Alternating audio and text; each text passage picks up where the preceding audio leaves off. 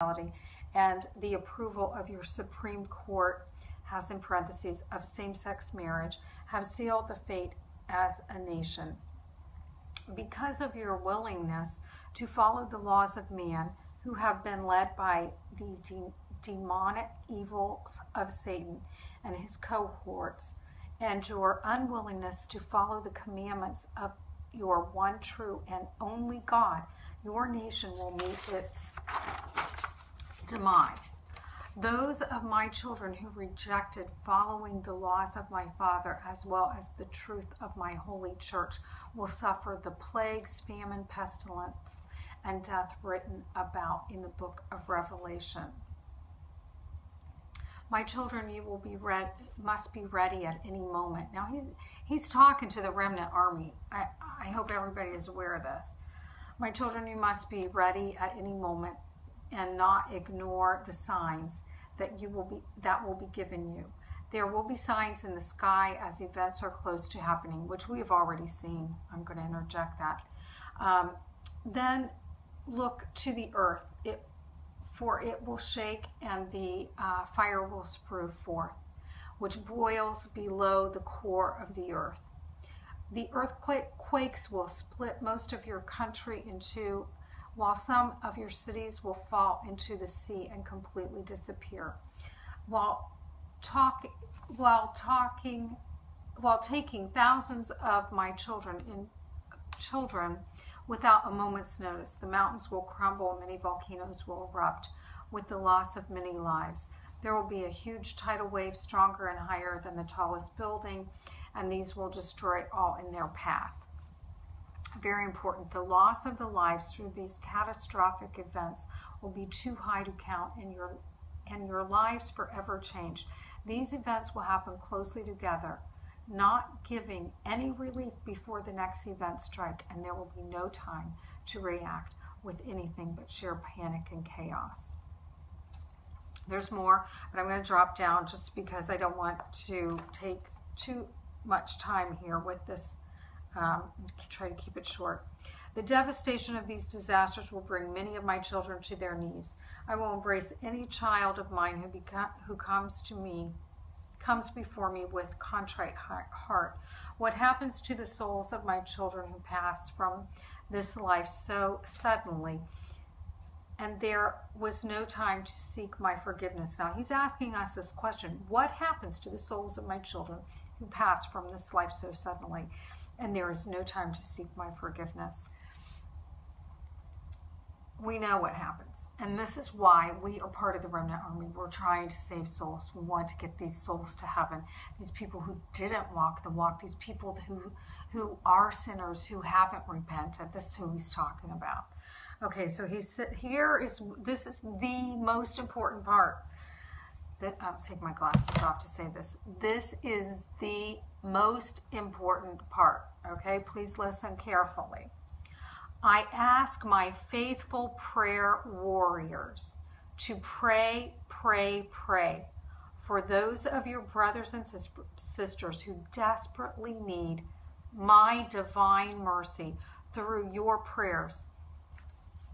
If there is no one who prays for these children, then they will be lost forever into the eternal flames of hell. I want you to pray the Divine Mercy Chaplet. Pray the Divine Mercy Chaplet ahead of time for these children of mine who are dead souls as they walk upon your earth. They have given up their souls for the worldly pleasure of your sinful world. Without your prayers, they will be lost and will suffer eternally. Okay. I love the way Jesus refers to this. How many times have we seen these people around us who walk in and out of our lives? Some of them are living in our homes. And how does he describe them?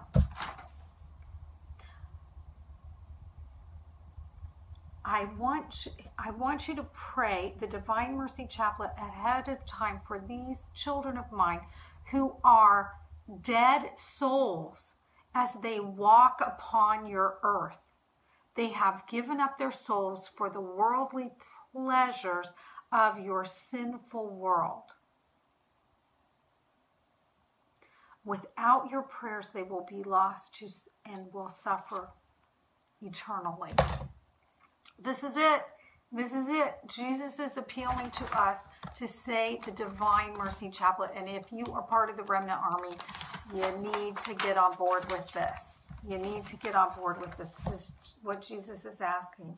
He goes on to say, many of my prophets today whom you call visionaries or locutionists, okay, I fall into that category, have been chosen by me because they are stronger in their, well, I'm nobody. I'm just getting this from Jesus. But he says, because they are stronger from their faith, in their faith, than most of my shepherds who claim to love the Lord.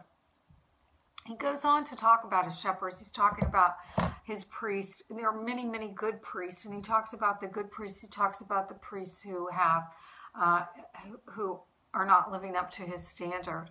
But I won't go into all that about priests, but he does ask us to pray for priests. And each of us in the Remnant Army should be praying for a parish priest. We should have a list of priests, and we should, in a locution that I had on one occasion, Mary spoke to my soul, and she said that we should say their name out loud before we pray the rosary to announce who we are praying for each time we pray the rosary. So please do that too. Not only pray for the salvation of souls, lost souls, but also pray for the priest. Let me see if there's anything else I want to say on this. I thought there was more I was going to. Oh, this I wanted to share too. It says, I stand before you this evening as your Lord and Savior, and I know that all of you are here this evening, are trying to become my faithful children. You are all battling crosses and burdens through despair, desolation, and confusion. Many of my children who are parents and grandparents, I find this very important, are watching your children and grandchildren lose their faith through the evils of your world, or those who are suffering with grave illness, as well as those battling terrible addiction. A loss of a child or grandchild is a suffering for which your heart is heavy with sorrow. I know your Jesus, want to assure you that I'm holding on to you through every cross that you carry, through each bout of depression, through the loss of your children and loved ones, and through each and every spiritual attack that has come before you. Do not give up. Hold on to your faith and believe in my love for you, because I have always been with you, especially through your darkest hours. I will never leave or abandon you. I am love and mercy, and through your trust in me, I will help you overcome and subdue all your evil enemies. So if there's anything else I want to share with you. My faithful prayer warriors, you must not fear or worry over what is soon to take place within your country, because through your prayers of love and dedication that you have sown to me and my beloved mother, I will show you my love. I will take care of you and your family as each storm approaches.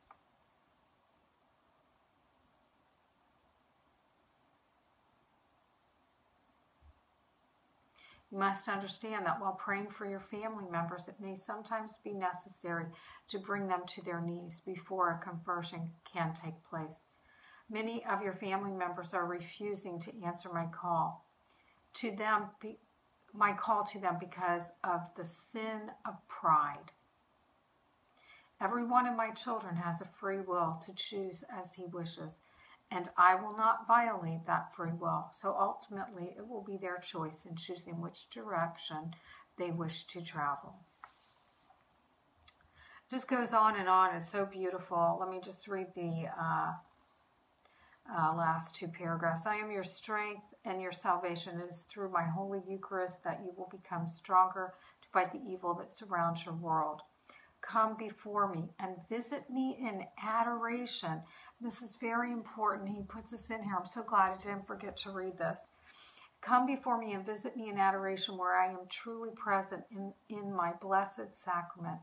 Allow your hearts to give thanks and praise for all I have given you.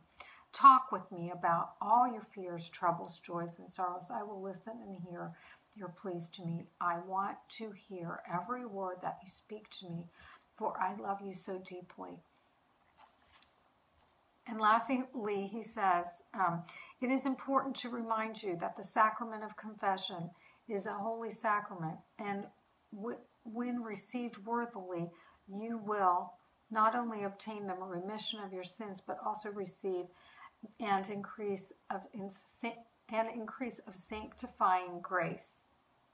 Come before me with repentance of your sin, and I will melt your frozen hearts. Oh, I love that. Come before me with repentance of your sins, and I will melt your frozen hearts with the flames of my most merciful heart, and will warm your whole being through my divine grace. I love you. I bless you in my Father's name. And that is so beautiful. And, I have no doubt this is an authentic locution, because so much of what he's saying is what he's already said to me. I've heard this myself, and it's Jesus talk, and I know it because it's the Jesus I know. And so that's it. I'm Michelle Shannon, and I am a child of the Most High God. I belong to Jesus. Never forget that you are a child of the Most High God and you belong to Jesus. I just want to encourage the Remnant Army to pray the Divine Mercy Chaplet every day, pray your rosary every day, pray your crusade prayers every day. We are the last. We are the last Catholics on earth, and Jesus is coming. And how awesome is that? Let's just give it all we've got, and for the salvation of souls, and pray for your priest. Jesus loves you. Good night, everybody.